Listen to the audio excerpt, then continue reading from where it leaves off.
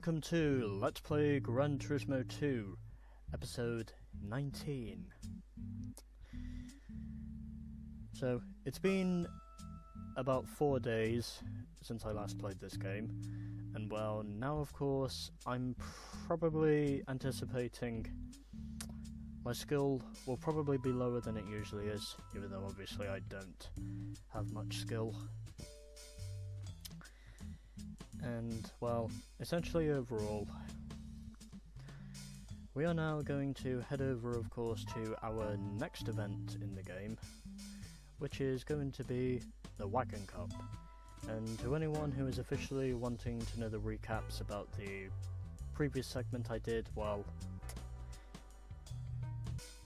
originally, for the second two races of the Historic Car Cup, the second and third races respectively, I originally thought about using the Mercury Cougar. I then realised I had to switch over to the Dodge Challenger, mainly because I knew very well the Cougar was only eligible for one race in the Historic Car Cup, unfortunately, and well, as you can also see here, my win ratio has dropped down quite considerably, in my honest opinion, because obviously that GT40, in that cup alone, that Ford GT40 is literally a whore, considering it literally took me probably 3 attempts to win on the Rome circuit and probably 6 attempts to win at Grindelwald. Well, 2 attempts to win at Rome, probably 6 attempts at Grindelwald. Also because essentially overall, with my stubbornness, I didn't even bother racing the GT40 whenever it popped up. But anyways, before I start going off on a rant, let's now head over, of course, to the main screen. And we of course are going to head over to East City because, well, that's essentially where we're basically purchasing all of our cars right now. And I'm going to head over to Subaru. I did some scouting to see what wagons were available to me, and there wasn't really many, of course, that were cheap. I thought about getting this one, you know, mainly because it's essentially the cheapest wagon I could find. But essentially overall... Oh, wait a minute. I also thought about getting this one, you know, mainly because, well, it keeps my money in tandem, and also because essentially overall, I like this blue. I really do like this blue. And well... respectively, I think overall, since I knew very well that essentially Subaru was probably the best place I could go to search for a wagon, I think I will get this one. You know, just because I want to. Also because essentially overall, unlike many other people who have done the Wagon Cup, I dare to be different. So, I'm gonna head over to the turbo department, and essentially overall, I'm going to do some tuning. Oh, so I'm gonna put on the stage 1 turbo,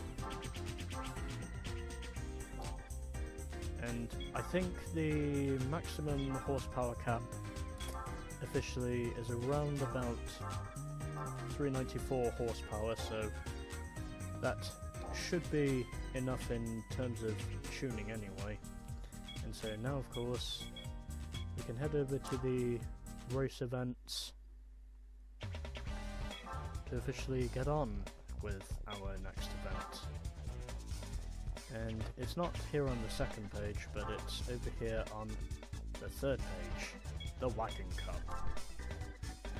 So 394 horsepower is the maximum horsepower cap you officially get for all 3 of these races, as we are going to Rome Short, Super Speedway, is also in this cup, as we are now racing that for the first time, and also Special Stage Route 5, another circuit that we are racing at for the first time. So let's head to race 1 and see how we do. Hopefully, if it's possible, these wagons will not be too much of a challenge. And well, as far as I know, of course, I probably have got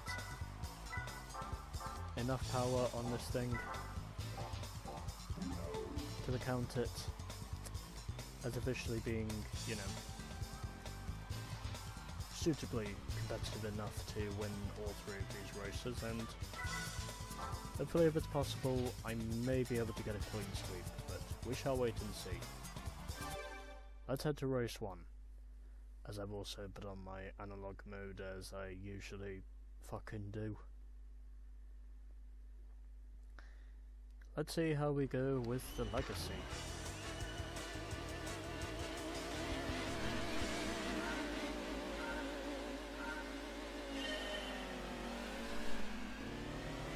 And already I'm off to a good start, as of which I'm already up into first place before approaching the first corner. So the start of this race has already gone better than I thought it was going to, surprisingly.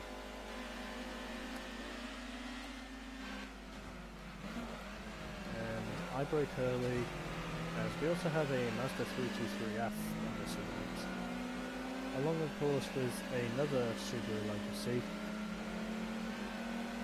I think that's a Nissan Stagia that's also in this event, as we have... well, no, unless that one is the Stagia.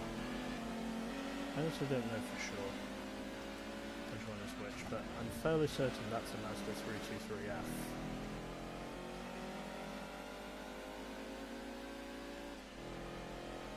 And hopefully if it's possible, I may be able to win this on my first attempt. Considering obviously it does make it easier for me to know that essentially overall the max horsepower cap is essentially the same for pretty much all 3 of these races. And somehow I did manage to go on the defence against the Mazda entering the corner, so I did manage to hold on to the lead at least.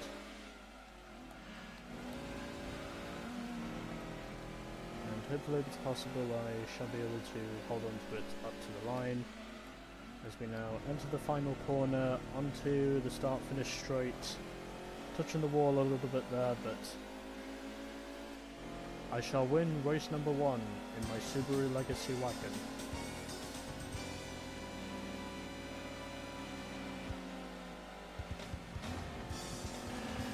So we had a Honda Accord wagon in this event, along with a Mazda 323F, as I said before. A Toyota Caldina was also in this event, along with another Legacy wagon, the 93 model, and we also had a Nissan Stagia in this event as well, 260 RS.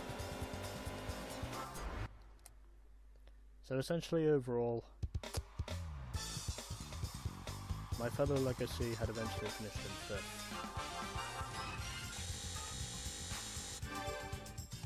And we also got a new car. And well, as for replay,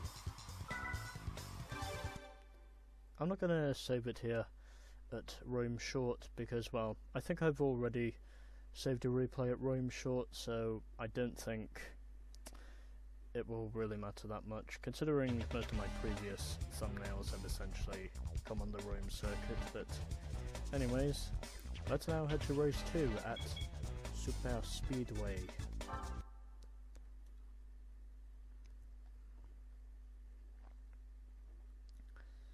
And hopefully, if I am fortunate, like with the previous race, I should be able to win this on my first attempt. Let's head to it, and we shall see how we go, for 2 laps of Super Speedway. Also, as I did mention before, this is the first time in the game that we are actually racing at Super Speedway.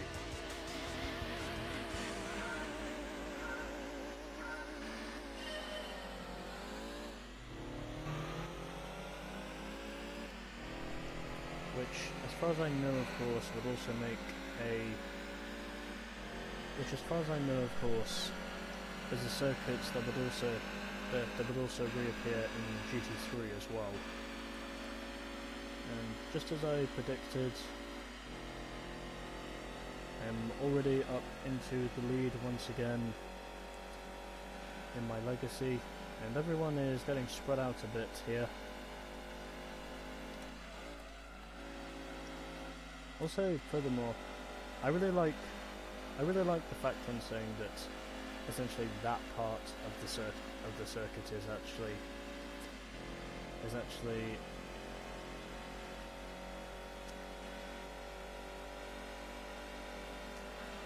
has a roof above it. Yeah, I had to think about what it was I was going to say, but yeah, there is actually, but yeah, that part of the circuit is actually roofed over for some reason, and I actually like that.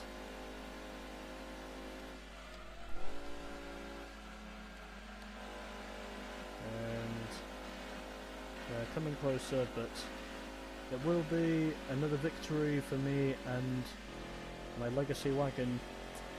2 out of 2 to me.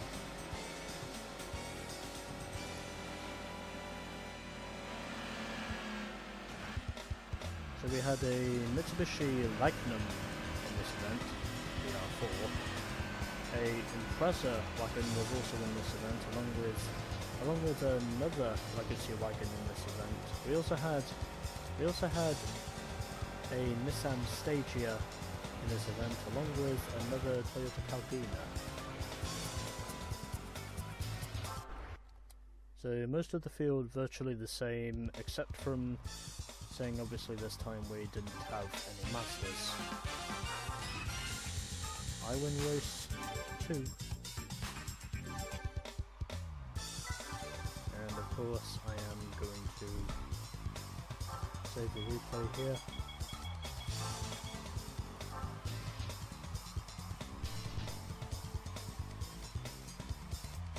Because I do want to see if I can actually give myself a reasonable shot of my legacy through one of the 4 corners there.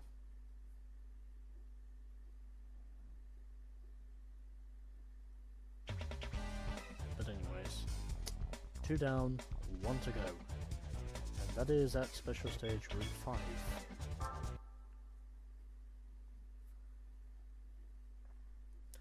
To see how we do.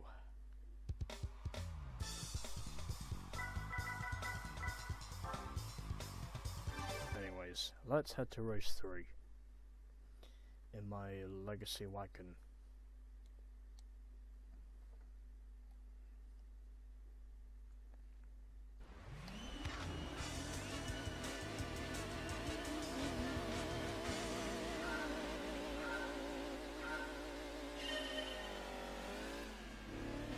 I also really like the fact I'm saying that essentially whenever this car launches off the line and the rear of the thing is at the rear of this car is actually dragging down from the launch. I think that is actually a nice feature. Doesn't like it's almost as if I'm looking at a dragster or something. Whenever I see the rear move itself down.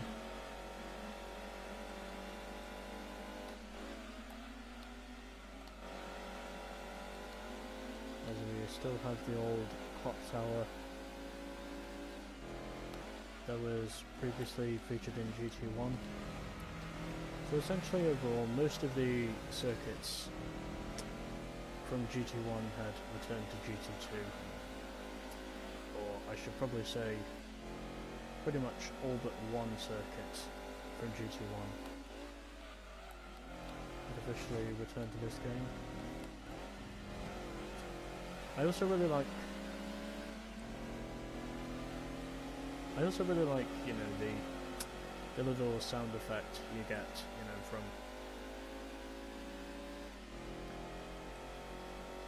you know, from the turbo gauge, from when you actually, you know, hear that little shh sound whenever you're essentially shifting gears. I do actually like that sound effect.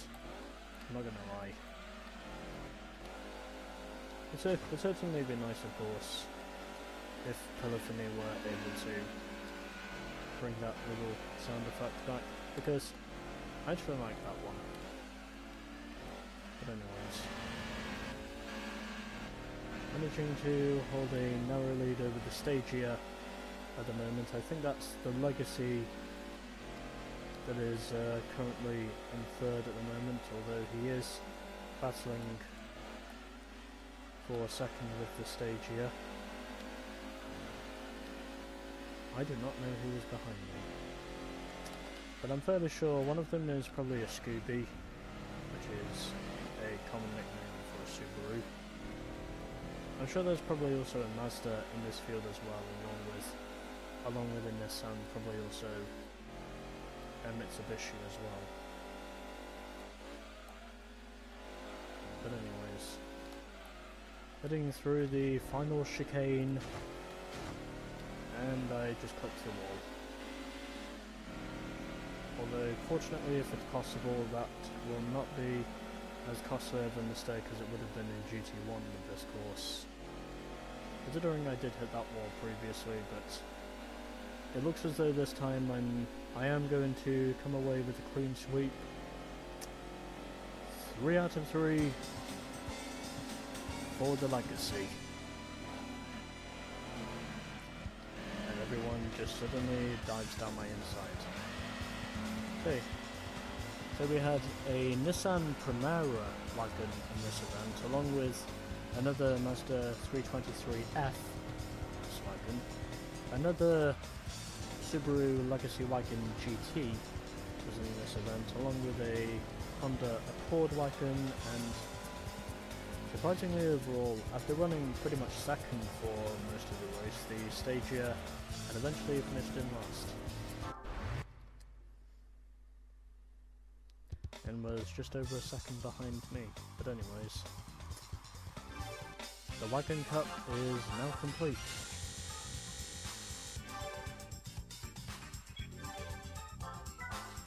And just before I forget, obviously since this is the final race of the Wagon Cup, I of course need to save the game.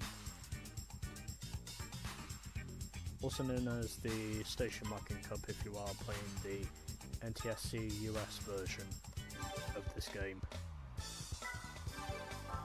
Checking to see if I've saved a replay. Yes, I have. And now we can move on.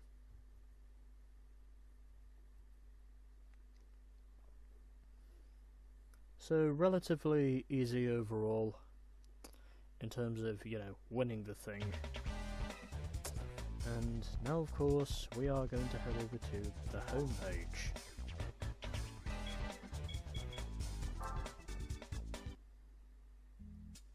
To check out our 3 new prize cars. Also because, well, since I have lots of probably FF and FR cars in this, essentially overall, the one thing I did not have was a wagon before I bought the Legacy. And now we can get a look at our 3 new prize cars.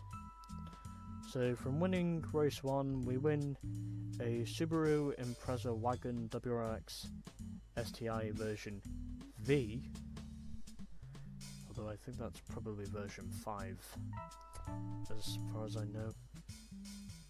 Yeah, probably version 5, but you know. And from race 2, we win a Mugen Accord wagon, although I'm not entirely sure about the rims though. I mean, chassis is fine, but as for the rims themselves, I honestly don't know. But still, this car is definitely wide. Even though surprisingly Pontiac did once say, wider is better, to quote in the Pontiac Grand Prix ad from 99, I think it was. And we also get a Nissan Stagia 260 RS, tuned by Turismo. And I'm not gonna lie, this car is definitely striking in yellow. And furthermore, yes, I did just say that mainly because of how fucking bright the colour is. But still, that is definitely striking, I'm not gonna lie.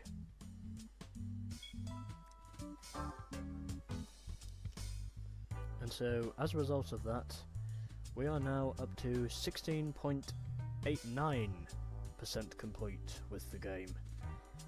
And of course, I have managed to move my win ratio back up as well. Let's fucking go. But anyways, that was the Wagon Cup. Next up is the FR Challenge. And will we win it? Well, you will just have to wait and find out. But until then, stay tuned for more GT2.